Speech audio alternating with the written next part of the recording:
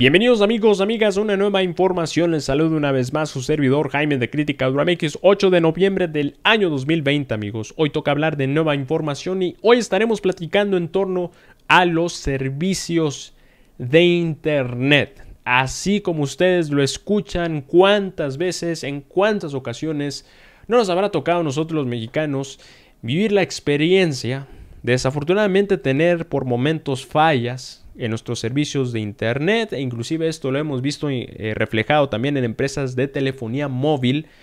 Y bueno, hoy analizaremos este tema. Hoy veremos algo importante que el Congreso está desarrollando en estos momentos, y es que este es un gancho al hígado para estas empresas que ofrecen el servicio de internet, que constantemente tienen fallas, que muchas veces ni siquiera nos ponen atención, que ponen muchos peros. Pues amigos, ya oficialmente el Congreso acaba de tomar una muy excelente decisión que nos beneficia a nosotros los clientes y a nosotros los mexicanos. Vámonos directamente con los detalles. Amigos, tenemos esto en pantalla. Hemos visto la cantidad de quejas que han tenido los usuarios, los mexicanos, inclusive la Profeco, que ustedes la ven ahí en pantalla, pues ha estado desenmascarando en ciertas ocasiones a servicios de internet, a telefonía móvil, de no estar haciendo bien las cosas. Ante esto, se ha tomado esta decisión. Muy importante. El Congreso propone que empresas de internet devuelvan el dinero si falla el servicio. ¿Cuántas ocasiones muchos de nosotros no nos hemos quedado sin servicio un día, 2 días, 3 días, una semana, hasta inclusive un mes, en casos pues más graves? Pues amigos, esto se pretende erradicar y que también estos servicios, estas empresas se pongan las pilas. Vamos a ver. El Congreso propuso que empresas de internet devuelvan el dinero si falla el servicio.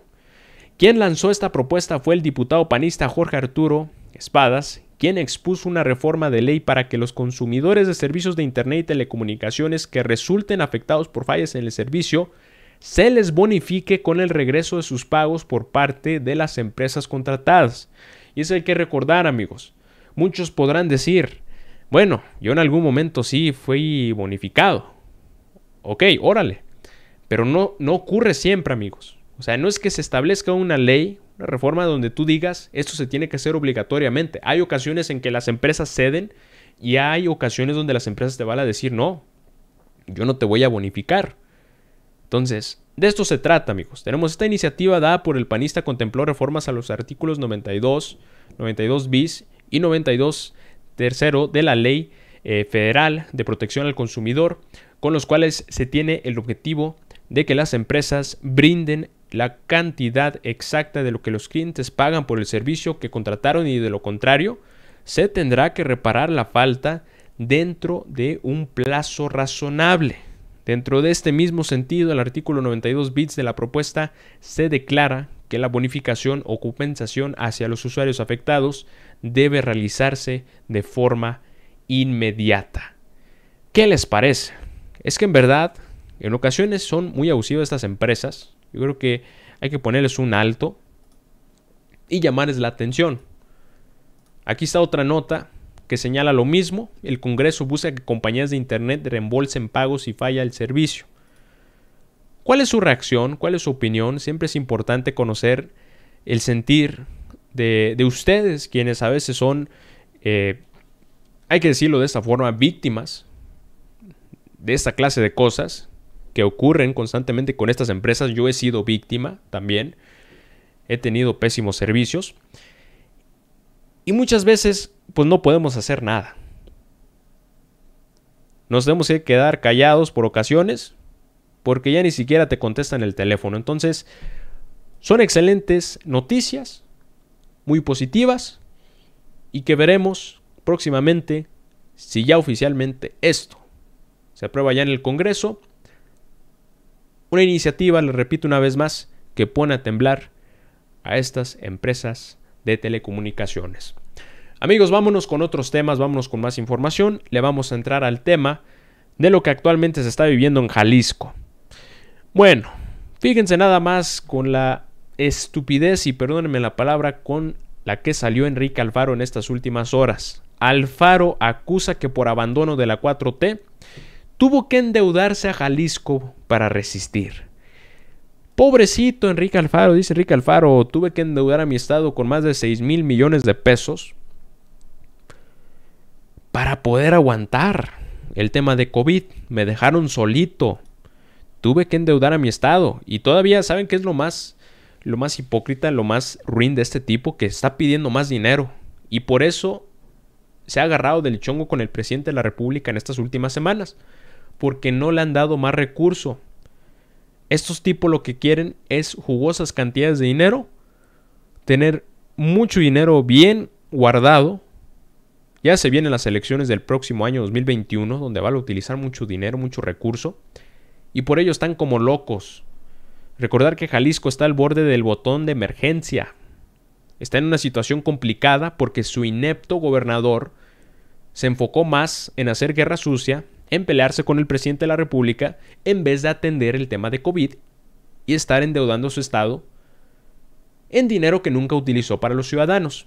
Afortunadamente los ciudadanos el pasado 3 de noviembre salieron a las calles, salieron a exigirle a Enrique Alfaro que ya basta, que quieren revocación de mandato, lo quieren fuera, no lo quieren a este gobernador inútil. Ahorita mismo se está viviendo lo que son algunas otras manifestaciones. Aquí les tengo imágenes del canal de mi brother, valiente youtuber Radio Búfalo, quien nos revela estas imágenes de hace aproximadamente un directo que comenzó hace 2 horas. Ahí están los ciudadanos, ahí están las pancartas, ahí está el sentir del pueblo mexicano y cada vez más se van sumando los ciudadanos. Es que están inconformes, es que son ciudadanos que no quieren a Enrique Alfaro y habrá otros ciudadanos que están inconformes pero que por momentos no salieron a las calles. Hay que de todos modos entender que son momentos complicados, que no todos pueden salir a las calles en estos tiempos y más ante la situación que está viviendo Jalisco. Entonces también ahí está parte del riesgo que muchas personas toman. Obviamente ahí están con su cubrebocas, toman su sana distancia y se manifiestan de una forma pacífica y responsable. Ahí estuvo presente Radio Búfalo, ahí estuvo también Eli, que Eli también nos comparte estas imágenes en pantalla, se las pongo aquí para que ustedes vean lo que es la llegada de estos ciudadanos. Vamos a escuchar rápidamente lo que son algunas palabras.